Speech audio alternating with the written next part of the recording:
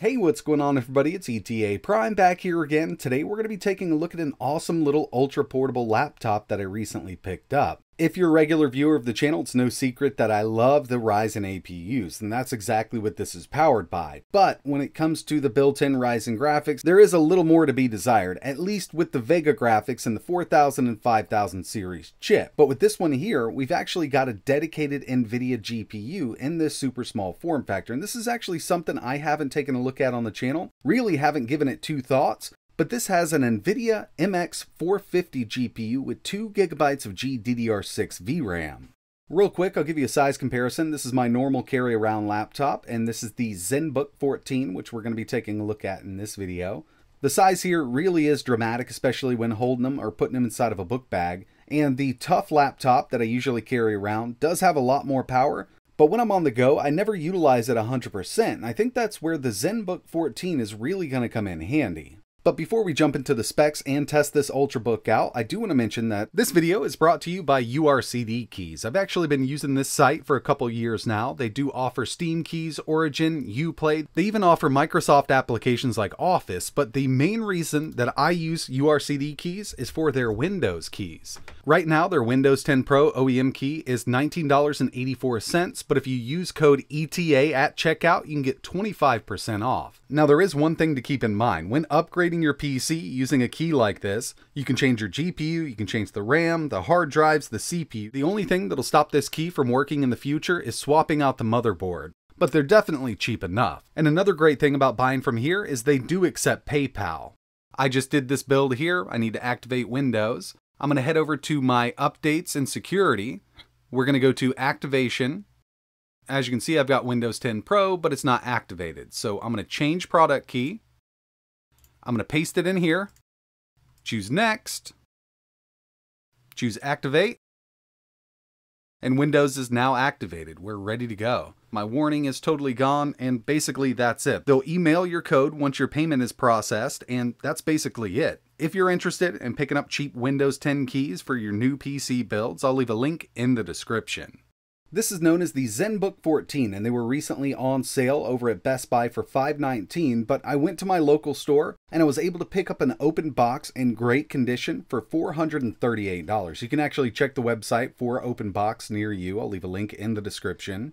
And I've been doing some testing with this Ultrabook, and performance is actually really great for what we have here. It's powered by a Ryzen 5 5500U. For the dedicated graphics, we've got the Nvidia MX450. The only real downside to this unit here is the RAM is non-user upgradable, and I picked up the 8GB version, but they do make a 16GB version. I do love the design of this Ultrabook. It's constructed of aluminum. We've got a huge trackpad, backlit keyboard, and a 14-inch IPS 1080p display. When it comes to I/O, over here on the right-hand side, we have a full-size USB 3.1 port, micro SD card reader, and a 3.5mm audio jack. Moving over to the left-hand side, we get a full-size HDMI port and two USB Type-C ports. These are USB Type-C 3.2 ports. When it comes to the specs for the CPU, this is using the Ryzen 5 5500U. We've got 6 cores, 12 threads, with a base clock of 2.1 GHz and a boost up to 4.0. Right out of the box, this is running at 20 watts, but in performance mode, this will go up to 30. You can get this with either 8 or 16 GB of LPDDR4X. It's running at 4,266 MHz, and along with the 5500U, we've got the built-in Radeon 7 graphics. But we also have a dedicated Nvidia MX450 with 2 GB of GDDR6 VRAM. This came with 256 GB of storage. It's using an NVMe M.2 SSD. It also has Wi-Fi 6 built in, Bluetooth 5.0, and out of the box, this was running Windows 11. We've got a 1080p IPS display, 50 watt-hour battery, and it only weighs 2.9 pounds.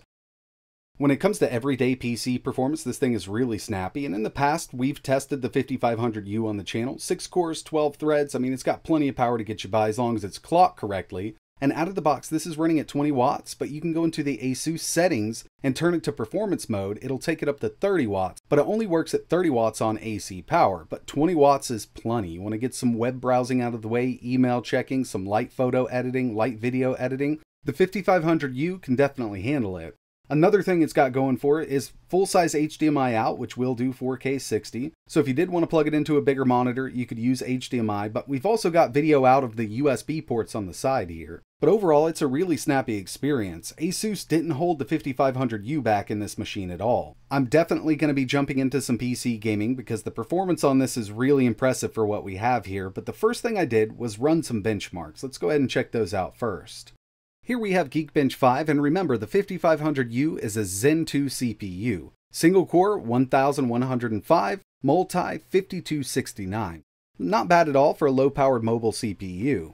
Moving over to some GPU benchmarks with that MX450. Here we have 3D Mark Wildlife. This is a Vulkan benchmark. We got a total score of 8,865. For 3D Mark Night Raid, 19,762. And finally, Time Spy with a 1,914. So obviously, these scores aren't looking that impressive when you compare it to a full-fledged gaming laptop or a gaming desktop. But for an Ultra Portable coming in at 2.9 pounds, these scores are looking pretty decent. Now it's time to see how this thing can really game. The first game we have here is Forza Horizon 5, and this is really impressive performance for what we have here. We're at 1080p with a low-medium mix, no resolution scale going, and I got an average of 76 FPS by the end of my run here. Not bad at all, and if you did want to take it down to 900p, we could do all medium settings and get an average of around 64. Basically, what you do with this is just lock VSync on and be content playing this at 60 FPS medium settings. But to tell you the truth, I still think this little mix that I got going on with low medium at 1080 looks good enough, especially on this smaller IPS display. We're only working with a 14-inch display here. It looks really good and it's playing perfectly fine.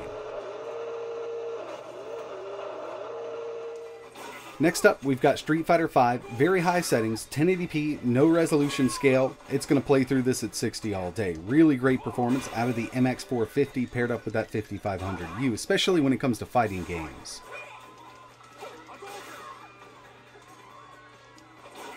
Here we have GTA 5, and I completely understand that this is an older game, still a great one to play though. We're at 1080p normal settings, and I got an average of 82 FPS out of this little laptop. For being such a thin and light little unit, we're seeing some really good performance when it comes to gaming on the MX450 here.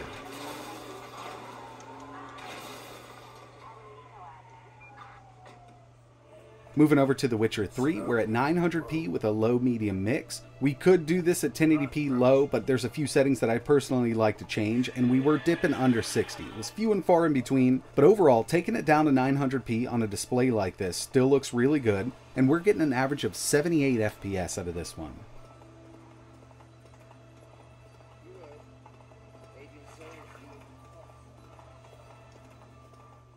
Next up, we've got God of War, and if you don't mind playing this at 30 FPS, you can set it to original settings, 1080p, and it's going to run at 30 all day. Just lock it right there. But I went down to 720p, we're still at the original settings, and with a setup like this, I'm getting an average of 68 FPS. Going into this, personally I thought we'd be in the mid-40s, maybe low 50s with it, even at the 720p original resolution here. But 68 FPS on this laptop is really great performance. And again, at 1080p, you can lock this at 30 and it looks absolutely amazing.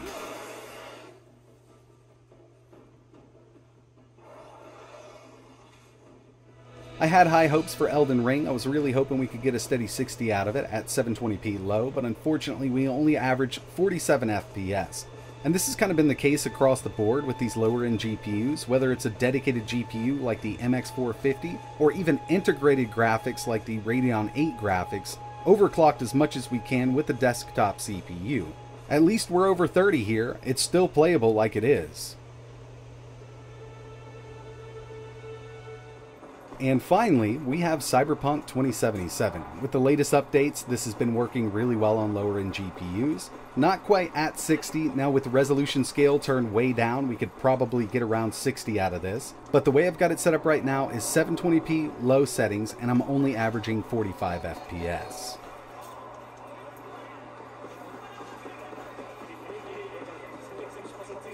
When it comes to battery life, you can get around 10 hours of video streaming with the brightness set to around 60%. 6 hours web browsing, kind of medium use, just messing around with everything.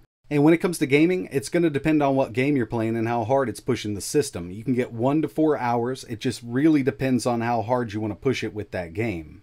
But I gotta say, I'm really impressed with this little laptop, and I think this is gonna be my new carry around. I've got that 14-inch IPS display. It's a non-touch display. Backlit keyboard. It's only a single zone. It's a white LED backlit keyboard with about 4 points of brightness. Looks great. Definitely gets the job done. We've got a big trackpad here. And when it comes to gaming on the go, personally, I don't mind playing at 720p. This screen does look really good. Even with something like God of War only running at 720p here with those original settings, it still looks great because we have that compact display. If we were to scale that up on a 50-inch TV, it wouldn't look so good, but on this 14-inch IPS display, I can definitely get by playing these games on the go. So yeah, if you're looking for an ultrabook that has some decent GPU performance and a thin and light package, this is one that I could recommend, but I wouldn't pay over $500 for it. If you can catch it on sale over at Best Buy or wherever you want to shop, or get an open box for around $430 to $450, then I'd say this would be totally worth it if you're in the market for a laptop like this. But that's going to wrap it up for this one. Really appreciate you watching. If you're interested in learning more about this Ultrabook, I will leave a few links in the description. And if there's anything else you want to see running on this thing, just let me know in the comments below. But like always, thanks for watching.